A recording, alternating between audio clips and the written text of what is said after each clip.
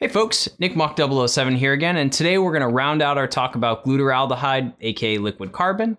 But first, I know a lot of you are hearing about Southern Delight fish food, but living in the Deep South myself, I found a new sponsor. So here's a word from my new sponsor, Bible Belt Fish Foods.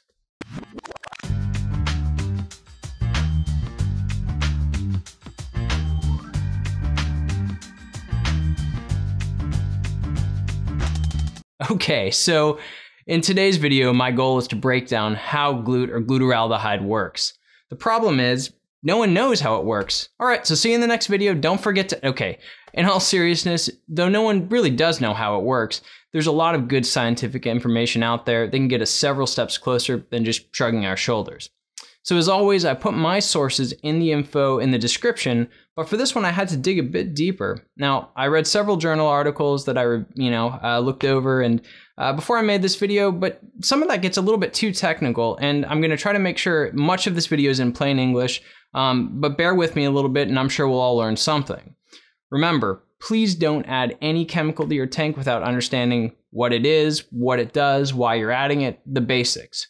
To start with, all right, let me tell you what CChem says about Excel. Remember, this information comes from CChem, so take that into account when you're interpreting the data. To the question, does it even work? Well, most fish keepers seem to think yes, but according to CChem, they say in controlled studies, well, in their own controlled studies, they saw a 200 to 500% increase in plant growth with the addition of Excel. Now, furthermore, CChem says that because cell is an organic carbon source, it does not impact pH.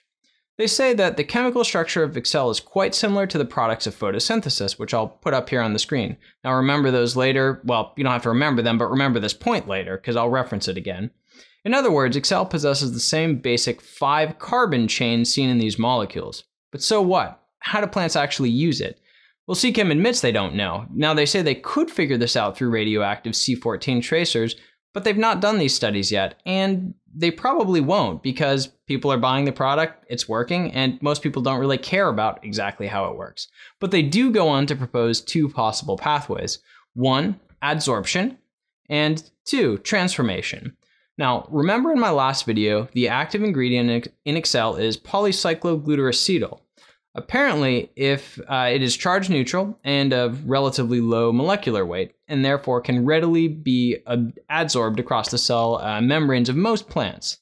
Now, once present within the cell, there are 2 possible modes of action. It may be biologically converted into CO2 and then utilized in that fashion, or it may be converted into any number of more complex organic compounds, things like sugars, starches, amino acids, but things that plants need. Now, these conversions are mediated by a variety of enzymes. Okay, and that's what CChem says. So, not to say that they're wrong, but let's look at some other data sources as well and see what else we can sort out. Okay, first off, let's look at photosynthesis. Okay, so we all know light is involved in photosynthesis, but here's a simplified version of it. Okay, now, this, really is just how plants use CO2, light, and nutrients to produce oxygen. But there's also a much more complicated light-independent process going on called the Calvin cycle. Different Calvin, but same idea. Suffice to say that these reactions take the light-dependent reactions from photosynthesis and perform further chemical processes on them to help convert the CO2 and other compounds into glucose. Now, for our part, we can think of glucose as energy to help plants grow and, just generally look awesome. Now, there are 3 phases to the Calvin cycle, and I'm really going to focus, well, not focus, but really only mention the first phase, carbon fixation. Now, it's likely that Excel is entering into the Calvin cycle, though the question is exactly where. Now, there are 3 likely places where this could be occurring, but I'm not really going to go into specifics here because it gets extremely technical. But if you're interested in these specific steps about where it may be entering into the Calvin cycle, I'm going to list it as my first source in my video description. It'll take you to a discussion board with Tom Barr, who helped develop Excel. But in particular, check out post number 5, which is not by Tom Barr, but really informative. Either way, the end result is that oxygen is produced just like the regular photosynthetic pathway. But given that the plant growth is fairly slow with Excel compared to supplementing with pressurized CO2, the amount of oxygen produced is pretty small.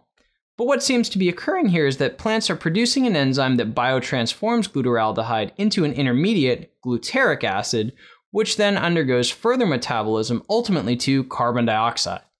Though after reading some journal articles, this conclusion is a bit of an extrapolation based on aerobic microbial metabolism of glutaraldehyde. So while we don't know this for sure, it may be that much of this is taking place in the carbon fixation phase of the Calvin cycle that I mentioned before. Now, a couple odds and ends. One, to answer a question from ADU Aquascaping about what percent of CO2 is created after it decomposes. Again, this is extrapolating from microbial metabolism of glutaraldehyde. It appears that glutaraldehyde is metabolized ultimately to CO2, achieving a yield of about 68%. Another thing I wanted to mention briefly was safety. Now, if you haven't seen part 1, go back and watch it. I'm not recommending people use glutaraldehyde in their tank, but trying to help people decide whether they want to, or if you already are, how does it work? As I mentioned before in my first video, there are safe handling concerns. But there are safe handling concerns with lots of things, many things under our kitchen sink, like bleach.